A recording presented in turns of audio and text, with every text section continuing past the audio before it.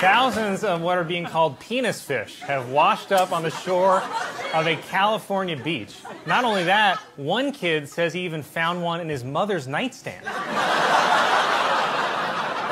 A man in Kansas was arrested after he was caught having sex with the tailpipe of a car. The sex was described as exhausting. A new study shows that Beaumont, Texas is the least educated city in the country.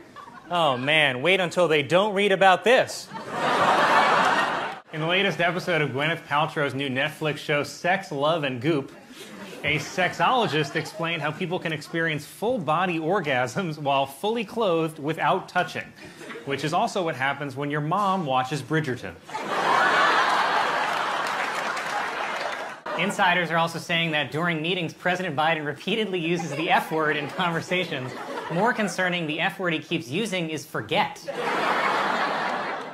A man in Oregon who had collapsed in his house was saved after his local Domino's Pizza became concerned he hadn't called in his regular order and sent a driver to check on him. It's all part of Domino's new slogan, "You die when we say you die." Trump advisor Stephen Miller also wants to hold migrants seeking asylum in tent cities. Fun fact, tent city is also what Stephen Miller gets anytime a girl talks to him.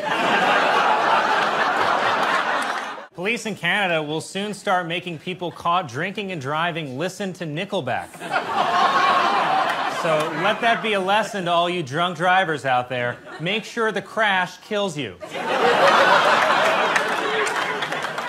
It was announced that Creed singer Scott Stapp will play Frank Sinatra in an upcoming movie. But the good news is Sammy Davis Jr. will be played by Scarlett Johansson.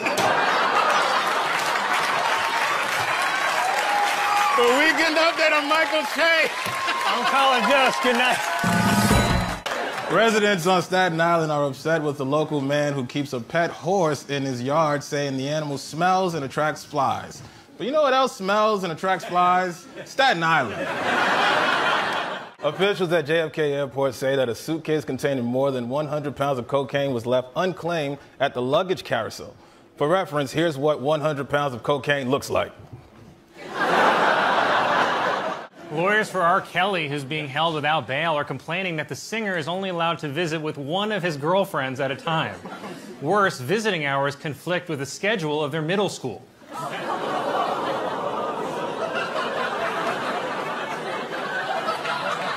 And in this week's presidential porno recap, Trump's personal lawyer, Michael Cohen, who's definitely a candidate for Friend of the Year, said that he used funds from his own home equity line to pay $130,000 to silence Stormy Daniels. Can anyone in America imagine taking out a home equity loan to help their friend pay off a porn star? The best part is, you know that right after Cohen settled up with Stormy, Trump saw another porn star and was like, she's pretty cute too. And Cohen's like, dude, I'm going to lose my house. Police in Florida arrested a man in a local Target for masturbating with an Olaf doll. Worse, he let it go. UFO enthusiasts have declared that Hillary Clinton is the first ET candidate after she pledged to release government files on UFOs and Area 51. Unfortunately, the aliens keep all their files on a private email server. Joe Biden is now the frontrunner and just picked up an endorsement from Michigan's governor only days before the state's primary. And it makes sense that Michigan would love Biden because it kind of looks like a hand trying to touch a lady's hair. Space agency said that the landing of a spacecraft on a comet this week was rougher than they initially thought, with the probe bouncing twice before landing. Only twice? Said Spirit Airlines. Experts say that by 2026, Disney Plus will surpass Netflix to become the top streaming platform in the world. Not so fast, said Pornhub. DC Comics announced that the new Superman will be bisexual. Yes, they also announced that the Riddler has always been down for whatever.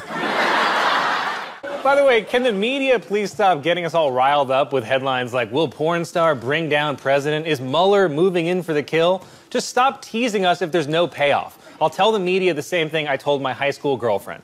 I'm totally fine waiting, but then you gotta stop rubbing the outside of my pants. And I get that it's hard to pronounce a lot of these names, but that's what makes award shows so fun. I mean, just imagine John Travolta as he introduces the wickedly talented Davito Olajuwon. Amazon announced that their new Lord of the Rings TV series will be called Rings of Power, though I'm personally more excited for the spin-off Gollum in Paris.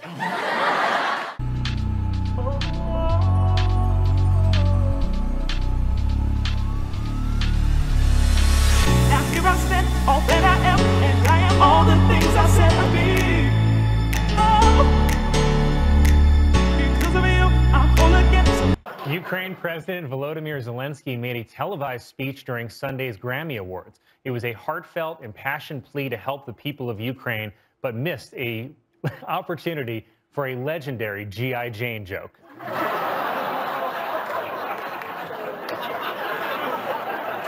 Some military experts have been surprised that despite having superior firepower, the Russian army has been slowed by aging equipment, poor motivation, and inept leadership. So basically, they're the Lakers. A new lawsuit accuses Burger King of falsely advertising their Whoppers as bigger than what people actually get. It's the same accusation made in the case of Women versus Michael Che. Many of the members of Congress attending the State of the Union wore blue and yellow to show their support for Ukraine, while Kamala Harris wore all brown to do what she's done for the last year, disappear into the background. After McDonald's announced it would stop doing business in their country, Russians have begun hoarding their sandwiches, including some honorary Russians.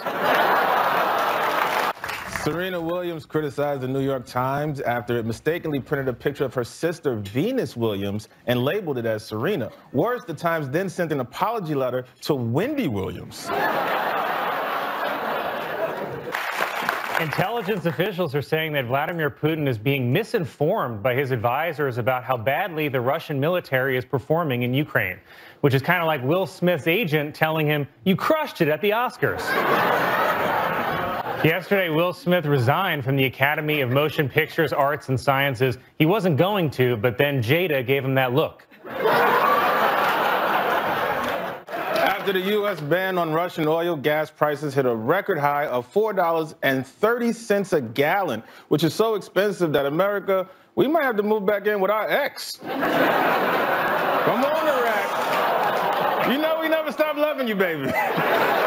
If Will Smith had been expelled, he would have joined a small group of people kicked out of the Academy, including Bill Cosby, Roman Polanski, and Harvey Weinstein, or as they're also known, Bad Boys for Life. Obama returned to the White House for the first time in 5 years, and he jokingly referred to Joe Biden as vice president. Hey, Barack, don't confuse him. Fans of the hit HBO show Euphoria have been harshly criticizing the series' creator for sexualizing the high school characters. Plus, it's just not accurate. I mean, take it from me, no one has sex in high school. I also really love that the reason they let Will Smith stay in the audience was that they asked Chris Rock and he said it was okay. So now we just ask the victim right after they get hit in the head? Hey, you cool if the guy who just attacked you hangs around for a while? You don't want to make him mad again. The new HBO show Gilded Age is being praised for highlighting wealthy black families that lived in New York in the late 1800s until they were driven out by wealthy industrialist Colin Jost I.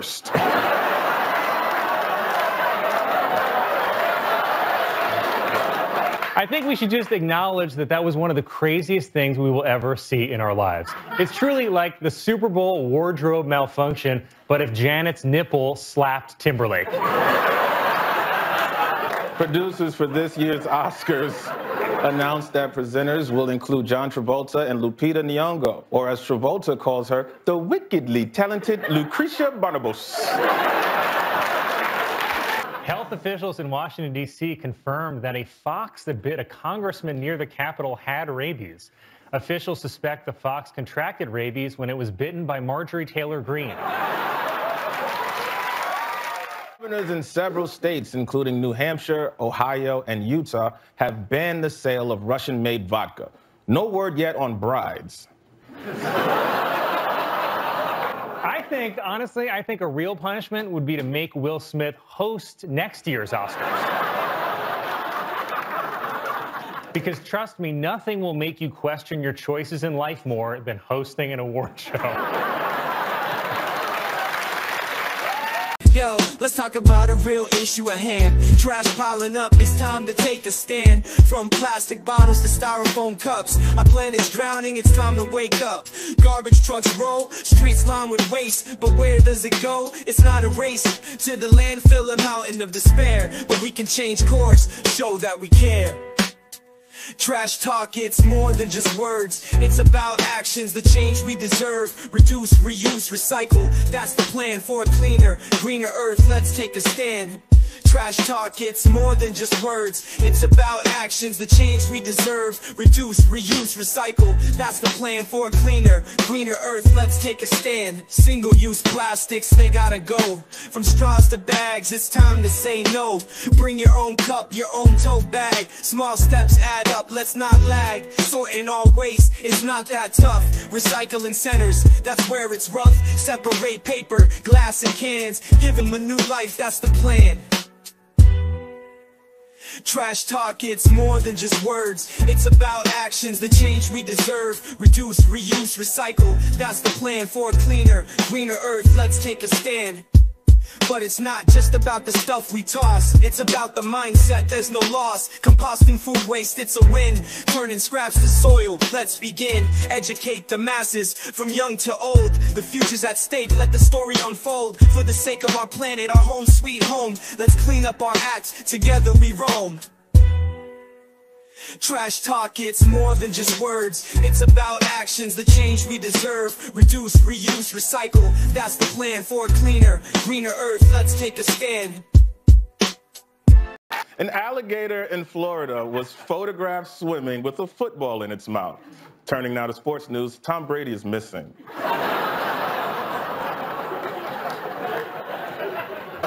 Tuesday was International Women's Day, so hopefully you remembered to smile.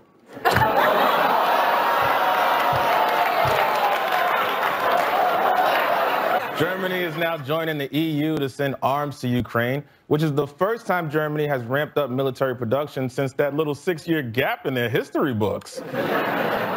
Justice Jackson was honored Friday at a White House ceremony and said, "We have come a long way toward perfecting our union," which is a direct quote from Ben Affleck's proposal to J-Lo. It was reported that Queen Elizabeth II has permanently moved out of Buckingham Palace, and this is weird, in with John Mayer.